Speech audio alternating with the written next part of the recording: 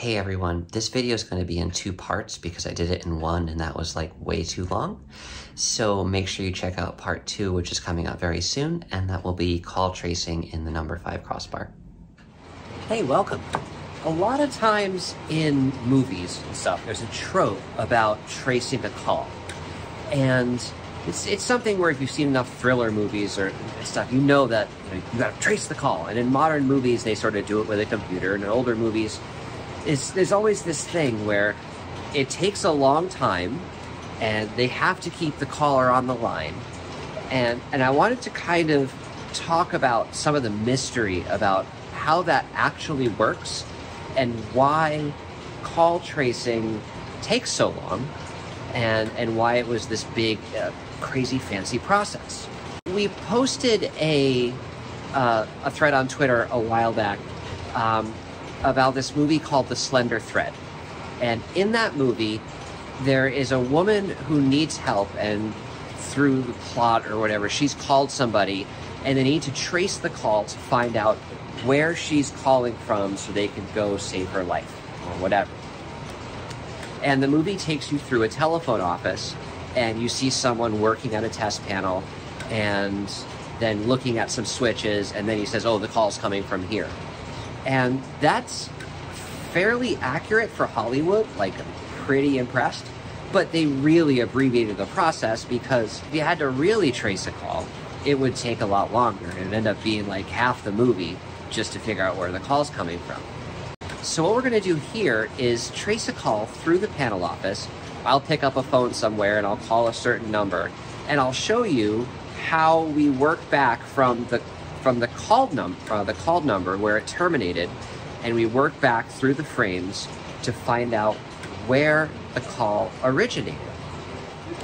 One thing you do need to know before tracing a call is that architecture. So if you just walked into a switch for, or a panel switch or a crossbar switch for the first time, no way you wouldn't be able to do it, because you have to know how everything is interconnected. Now in the panel switch, that's sort of easy for me because I wired it. So I sort of know where everything goes, but we're gonna walk you through it anyway as though we're learning this process for the first time. So here we go.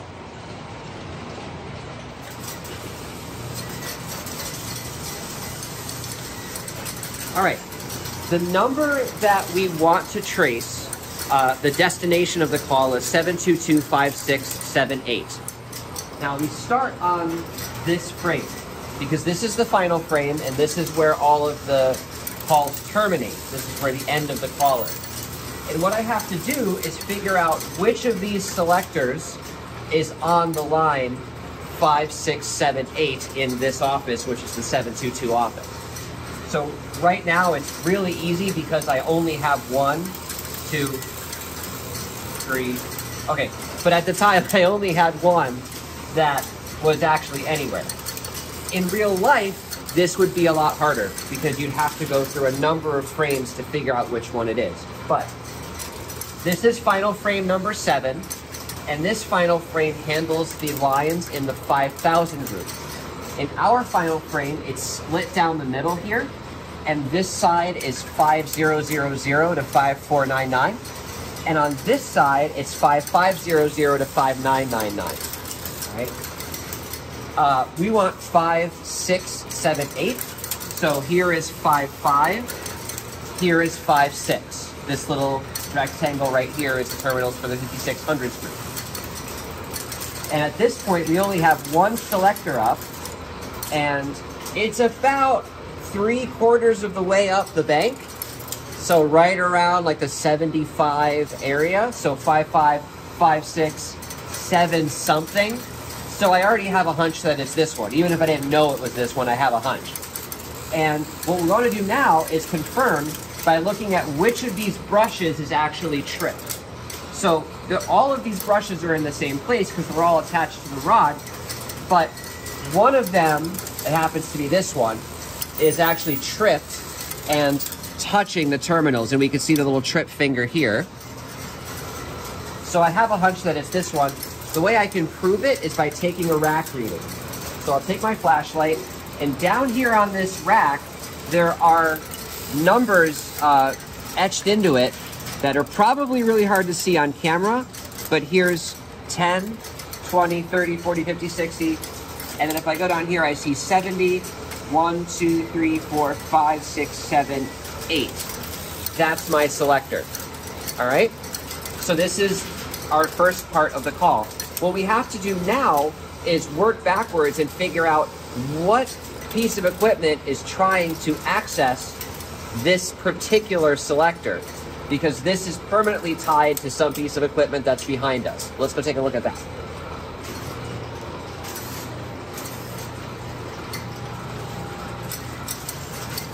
At this point, I would need my office records, because this is the incoming frame, and each of these terminals on the incoming bank is going to go to some final frame somewhere, okay? And I don't necessarily have memorized which one is going where. But I know that we're in the 5,000s group, so this is 0, 1, 2, 3, 4, 5,000 on my incoming.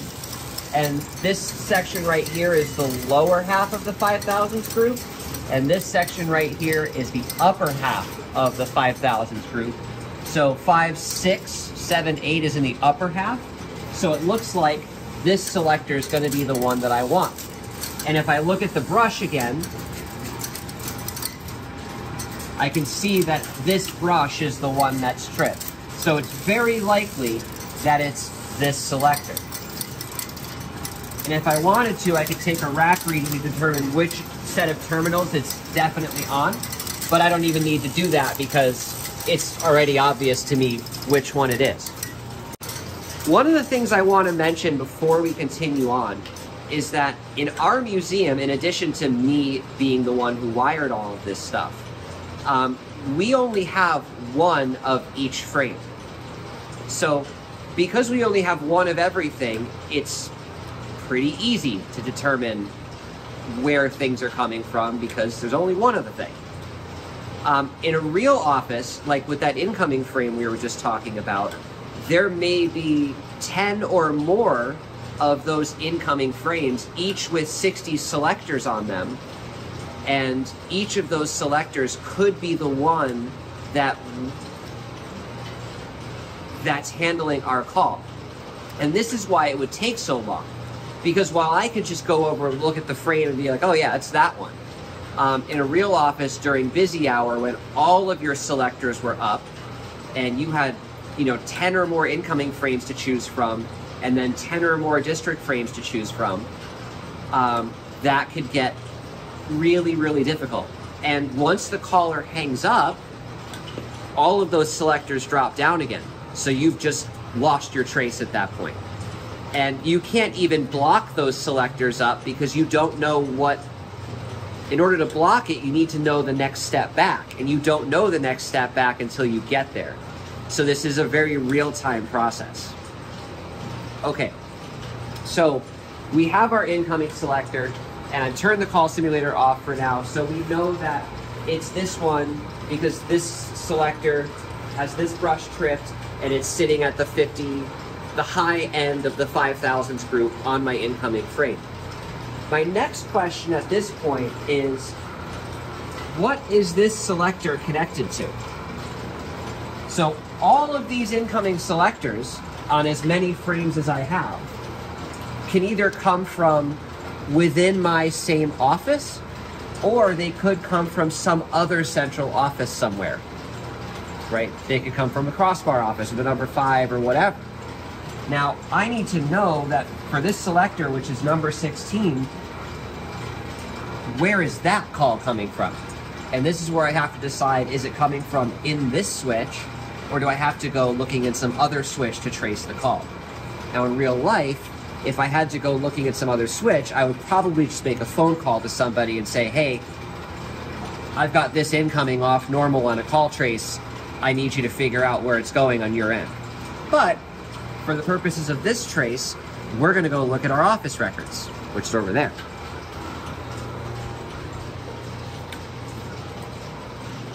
So here I have a list of all of my incomings and which and where they're coming from locally, all right? And I can see here that for incoming number 16, it's a local incoming and it's connected to district terminal number 44. Okay, so that tells me that this is coming from inside the office. So what we'll do is we'll walk over to our district frame, and I'll turn the call sim on just for more fun.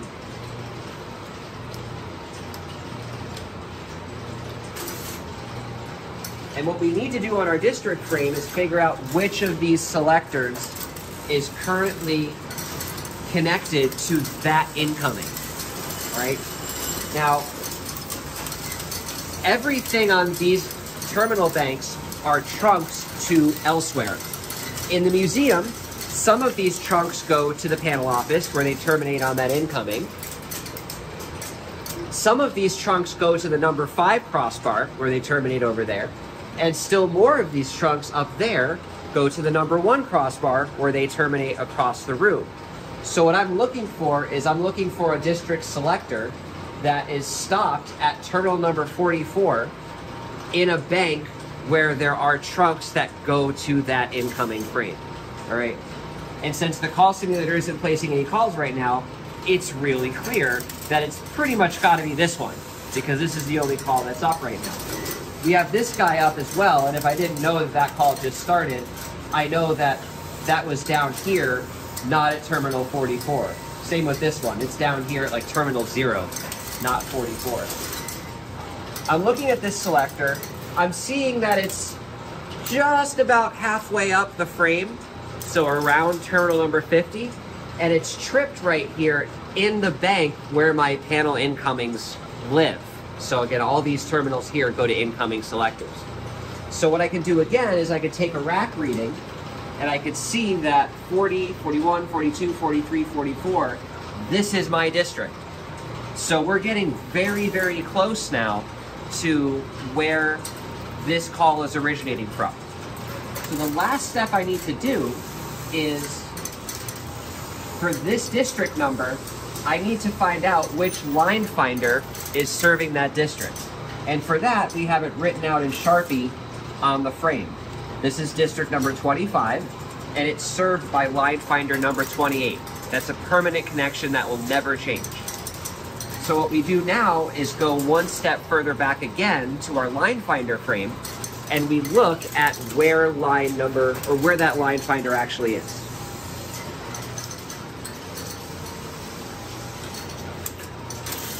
So this is our line finder, and each line finder rod is permanently mated to one district rod.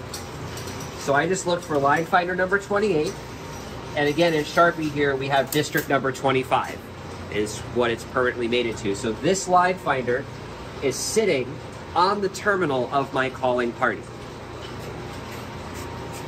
What we need to do one more time is figure out which of these brushes are tripped, and it's gonna be really hard to see on the camera, but this brush isn't tripped. This brush isn't tripped. It's actually this brush right here. And you can see that little guy, kind of, there, you can see him just there. That little guy that's angled downward, that's telling me that this brush is the one that's tripped, and this is on the line of the calling party. Right? So there's nothing on the frame though that tells me what that line is. And in a full-size panel office, you could have 10,000 lines. So there's 300 possible terminals on this frame. Actually 600, but we won't get into that right now. But ordinarily there'd be 300 terminals on this frame. So if I had a full 10,000 line office, I would have a bunch of these frames, and there's no way for me to know that that brush on that terminal is XYZ subscriber. So what I have to do now is go to my office records.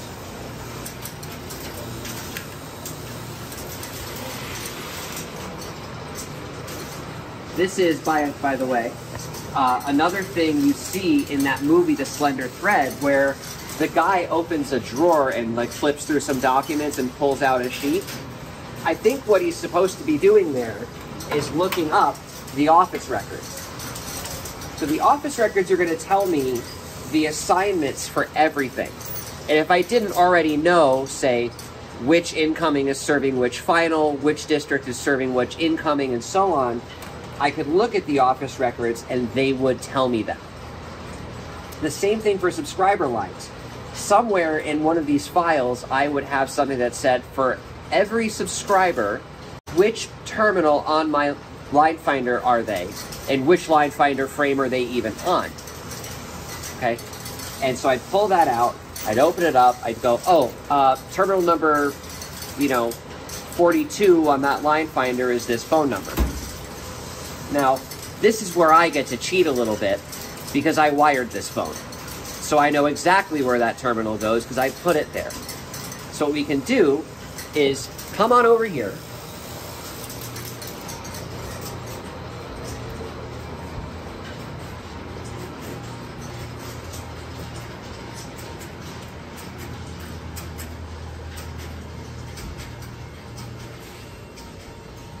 It's this phone here that originated the call, and the number is 722-5778.